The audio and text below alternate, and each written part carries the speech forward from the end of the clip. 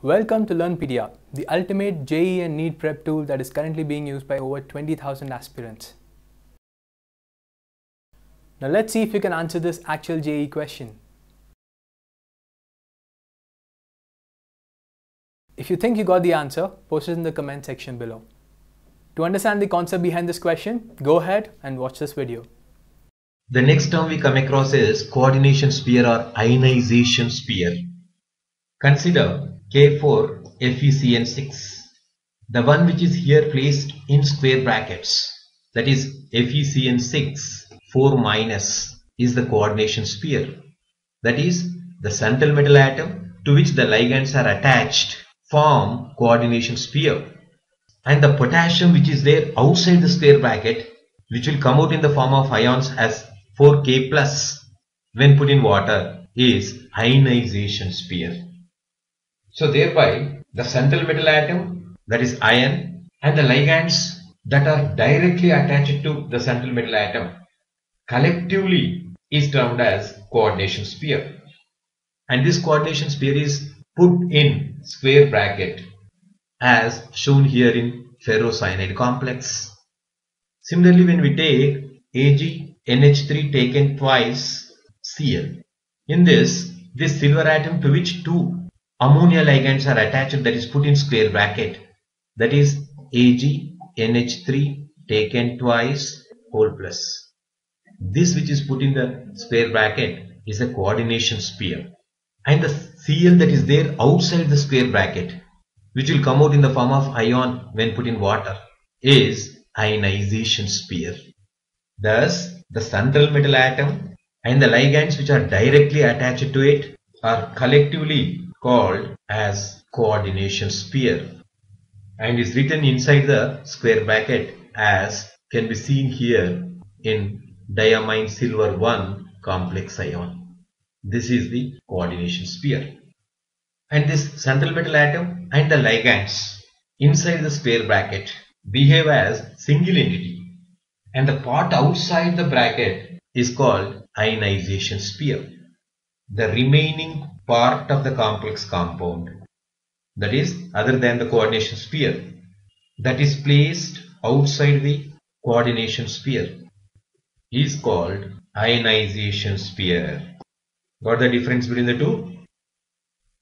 So in the example CuNH3 4SO4, the sulfate which is there outside the coordination sphere, this part is ionization sphere, and the one which is there completely in the square bracket is called coordination sphere, and the sulfate which is present outside the square bracket is ionizable, and this which is there in the square bracket which acts as a single entity and is non-ionizable, and this copper metal is the central metal atom, and this ammonia groups which are there 4 are the ligands.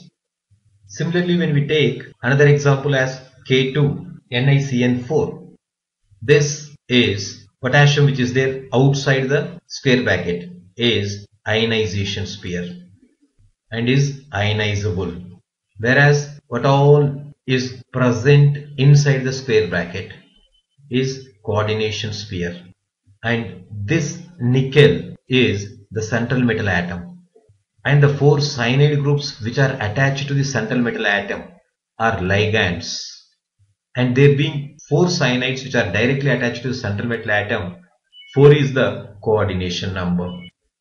In any chemical reaction, the number of equivalents of all reactants and products are equal. I repeat, in any chemical reaction, any two substances always react in the ratio of their equivalent weights.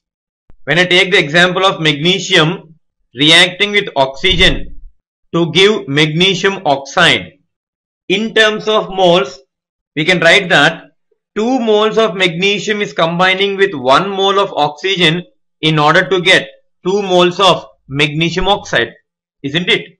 Then in terms of mass, we can write like this: 2 into 24, that is 48 grams of magnesium combined with 32 grams of oxygen in order to give 2 into 40, that is 80 grams of magnesium oxide.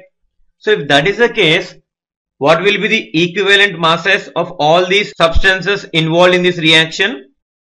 For the case of element, it is atomic mass divided by its valency. That is for magnesium 24 by 2, it becomes 12, isn't it? Then for the case of oxygen, its atomic mass is 16 divided by its valency 2, so it is 8. And for the case of magnesium oxide, that is an ionic compound, its equivalent mass is equal to formula mass, that is 40, formula mass, that is 40 divided by total positive or negative charge, that is equal to 2. So we get 20 here. Now tell me, how can we get the number of equivalents of all these substances? And number of equivalents is equal to given mass upon equivalent mass. So 48 upon 12, this is equal to 4. And here 32 upon 8, this is also equal to 4. And 80 upon 20, this is also equal to 4. So what you had learned from here? In any chemical reaction, the number of equivalents of all the reactants and products are always the same. It's a very important concept where you'll be using under the chapter called redox reactions to work out very higher level objectives. Now can we relate between the number of moles and the number of equivalents? As we can do that in this way. Number of moles is equal to the given weight divided by gram molecular weight, isn't it? Then how can we calculate number of equivalents? The given weight divided by its gram equivalent weight, and we know that this gram equivalent weight is equal to gram molecular weight by X factor, isn't it? So that is the reason if I write like this, number of equivalents upon number of moles, what you will get?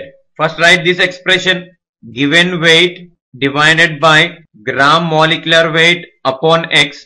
Then write this expression, given weight divided by gram molecular weight. So what will be remaining here? These two will be cancelled out and this will be cancelled out. Finally we get number of equivalents is equal to number of moles multiplied by the X factor. So number of equivalents is equal to number of moles multiplied by the X factor. And what is this X factor? We had already learned it is the basicity for the case of the acids, acidity for the case of the bases, it is the charge on the ions, and the total positive or negative charges for the case of the ionic compounds. Hey there, hope you understood the concept. Here's the solution to the question asked at the beginning.